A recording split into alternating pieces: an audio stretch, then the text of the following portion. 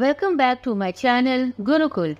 If you are watching my video for the first time, then please subscribe my channel and click the bell icon for all notifications.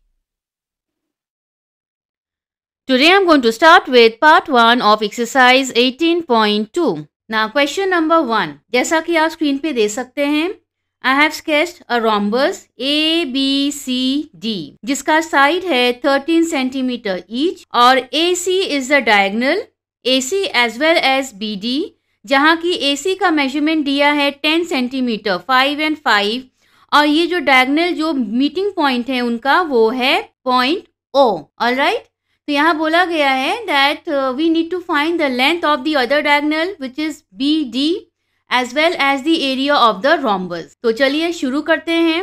So the first part, side of the rhombus is equal to 13 centimeter. Done. अब हम लोग को यहाँ बोला गया है that AC is equal to 10 centimeter. तो AC is 10 centimeter. तो हम लोग कह सकते हैं that AO is equal to OC which is 5 centimeter each. और reason क्या है? Since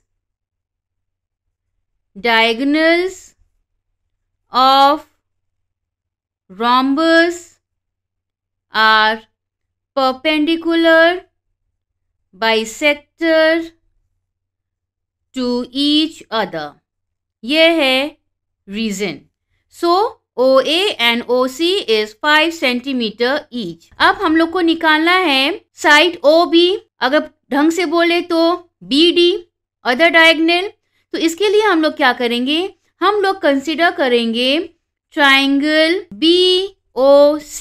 let's talk about this triangle BOC. आप कोई सा भी ट्राइंगल ले सकते हैं, ठीक? तो अब कॉन्सेंट्रेट करिए ट्राइंगल BOC पर. तो यहाँ पे ये है 90 degree and OB is the base of the triangle, OC is the height, right, and BC is the longest side of the triangle. तो हम लोग को फाइंड करना है OB का लेंथ जहाँ की बाकी दो साइड का लेंथ दिया हुआ है. सो इन दिस केस हम लोग क्या फॉलो करेंगे? We are going to follow Pythagoras theorem, right. So triangle BOC is a right angle triangle. So BC square is equal to OC square plus OB square. So BC का हो गया 13 square is equal to 5 square plus OB square. तो इसको हम लोग इस तरह से लिखते हैं OB square which is unknown is equal to 13 square minus 5 square. तो ये हो जाता है 13 whole square is 169 minus 25 which is 144. So OB is equal to square root of 144 which is 12 centimeter. So OB which is half of the diagonal BD उसका value मिल गया which is 12 centimeter.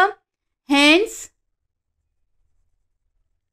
diagonal BD is equal to 2 into 12 which is 24 centimeter. So first part is done. Now the second part, यहाँ पे हम लोग को निकालना है area of the given rhombus.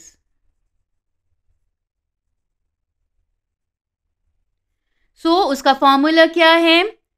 half into D1 into D2. Half into product of diagonal 1 and diagonal 2. Product means multiplication, right? So, half into 10 into 24. So, हमारा answer है 120 centimeter square. Now, question number 2. The cross section ABCD of a swimming pool is a trapezium. जैसा कि आप screen पे देख सकते हैं. Its width AB is 14 meter. Depth at the shallow end is 1.5 meter and at the deep end it is 8 meter. तो हम लोगों को इस क्रॉस सेक्शन का एरिया निकालना है. सो चलिए शुरू करते हैं. तो यहाँ पे we all know that in a trapezium two sides are parallel. Alright, तो यहाँ पर AD and BC are parallel. अब इसको आप कैसे करिएगा ये देखिए. सबसे पहले हम लोग AD और BC को क्यों लिए, बहुत सारा रीजन है. आप खुद कैलकुलेट करिए कि अगर ये DC लाइन को हम लोग फर्दर एक्सटेंड करते हैं और यहाँ लाइन AB को भी अगर एक्सटेंड करते हैं, don't you think they are going to meet at a certain point? So hence AB and DC they are not parallel. First reason. Secondly, आप AD और BC को देखिए तो यहाँ पे angle A and angle B यहाँ देखिए 90 degree है ना. That means अगर हम लोग AD और BC को पैरेलल कहते हैं तो ये दोनों क्या हो गया, co-interior angle. Remember according to the properties that co-interior angle between two parallel lines are always 180 degree. अगर इन दोनों को ऐड करते हैं the sum of co-interior angle is always 180. Secondly, अगर ये लाइन को हम एक्सटेंड कर देते हैं तो ये 90 है तो नो डाउट ये भी 90 है, राइट. सो अब एक बाहर का और एक अंदर का of the parallel line which is known as corresponding angle, they should be equal. तो यहाँ पे भी वही चीज है, तो इसीलिए we can say that AD and BC are parallel. Alright? So, side AD is parallel to BC. Alright? और दोनों में डिस्टेंस क्या है, डिस्टेंस इज 14 मीटर. तो अब हम लोगों को क्या निकालना है, area of the trapezium.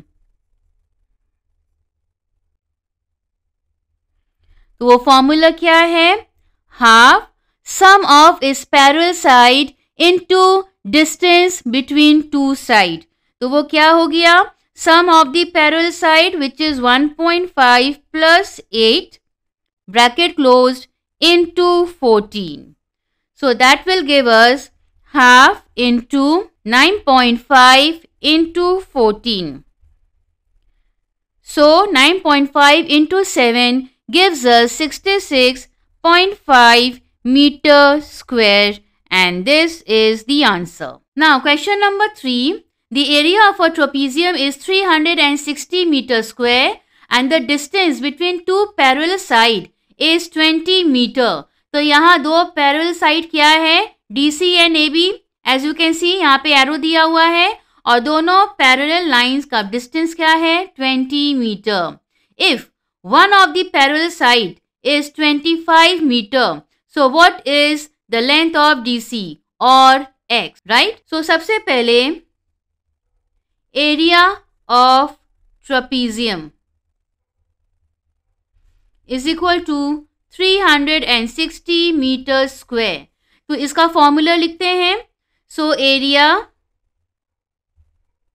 Is equal to half sum of the parallel side. सो वो हो गया 25 plus x bracket close into the height और the distance between the two parallel line which is 20. Clear. अब इसको हम लोग सॉल्व करते हैं. तो ये देखिए, सो 360 एरिया का वैल्यू लिखेंगे हाफ, सो 25 प्लस x इंटू 20. अब देखिए 2 10s आर डन. तो ये हो गया 360 इज इक्वल टू, अब ये जो 10 है 10 will be multiplied by each of the term inside the bracket. So 10 into 25 is 250 plus 10x.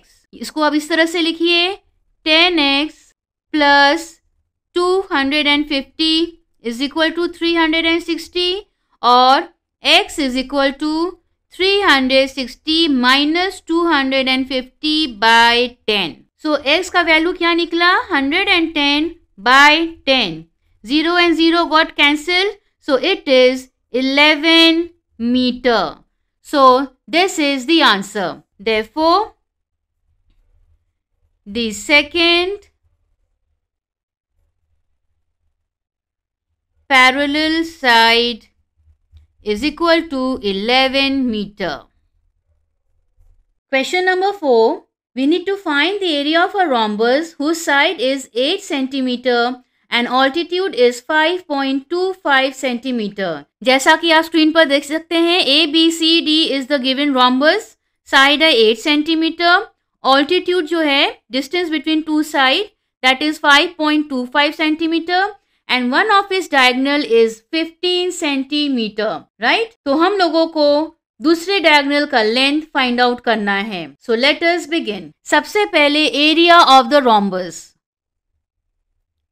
So area of rhombus is equal to, उसका फॉर्मूला है साइड इनटू ऑल्टीट्यूड और height.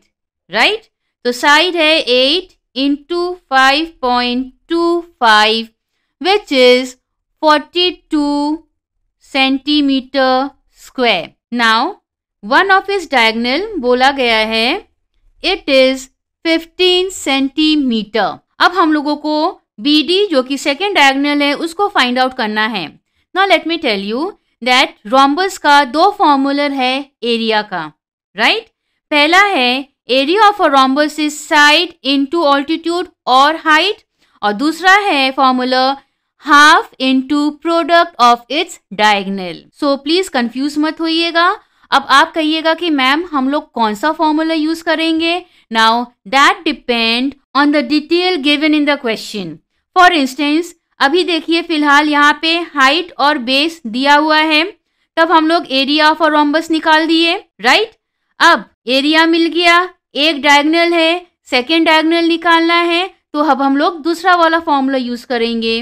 Hence area of rhombus is equal to half into D1 into D2. Done. अब यहाँ पे area तो हम लोगों ने ऑलरेडी निकाल रखा है, सो हम लोग उसका वैल्यू बिठाएंगे. अब ये देखिए इस तरह से D1 is 15 into D2 is unknown, जिसको कि फाइंड आउट करना है. I hope this is clear. अगर ये फॉर्मूलर हम लोग पहले यूज करते तो यहाँ पे क्या होता, दो अननोन टर्म्स होता, एरिया भी अननोन है और D2 भी अननोन है, तो हम लोग एरिया निकाल ही नहीं पाते. इसीलिए फर्स्ट केस में we have opted for side into altitude और height. तो चलिए आगे बढ़ते हैं. So ये हो गया 42 into 2 is equal to 15 into D2. So D2 is equal to 42 into 2 by 15. So ये हो जाएगा 84 by 15. ये reduce नहीं होगा, so we are going to divide, right? So after division हमारा आंसर है 5.6 सेंटीमीटर. सो यह क्वेश्चन नंबर 5. जैसा कि आप देख सकते हैं, ACDE is a trapezium, ABDE is a parallelogram and BCD is a triangle. ठीक है, और हम इन तीनों का एरिया निकालना है. यहाँ पे देखिए ED का measurement is 7 metre. The height between two parallel line is 6.5 metre, और जो दूसरा आपका पैरेलल लाइन है उसका मेजरमेंट है AC का 13 मीटर. तो चलिए शुरू करते हैं. So first part we need to take out the area of trapezium. ACDE, right. तो उसका फॉर्मूला है half into sum of its opposite parallel side, which is AC plus DE, right, into height. तो अब सबका value बिठाते हैं. AC is 13 plus 7 into 6.5. So वो हो जाता है into 20 into 6.5. So after reduction हमारा आंसर आया 65 metre square is the area of the trapezium ACDE. Now the second part we need to find the area of parallelogram ABD and E. So उसका area क्या है, base into height formula, right. So base है हमारा 7 into height है हमारा 6.5. 5. So that gives us 45.5 meter square. So part 2 also solved. अब आ जाते हैं थर्ड पार्ट. यहाँ हम लोग को निकालना है एरिया ऑफ ट्रायंगल BCD, जिसका फॉर्मूलर है half into base into height. तो बेस है BC इंटू हाइट. तो हाइट क्या हो जाएगा यहाँ पे 6.5. नाउ सो हाफ इंटू, अब यहाँ BC का मेजरमेंट क्या है? It is 6 centimetre. क्यों? Opposite side of a parallelogram are equal. तो AB is equal to DE, that is 7 centimetre. So BC हमारा हो जाएगा AC minus ED. Right. Now आप फिगर को फॉलो करिए. हमको BC का मेजरमेंट कहाँ से मिलेगा? ये देखिए, AB is equal to DE because they are opposite side of a parallelogram. Right. Hence AB is 7 centimetre. So BC is equal to AC minus AB. Done. तो हमारा BC का वैल्यू क्या निकल जाएगा? 6 मीटर. 13 minus 7. राइट. सो यहाँ पे BC का लिख दीजिए value 6 into height. Height is again 6.5. So after reduction हमारा आंसर क्या आया? It is 19.5 metre square.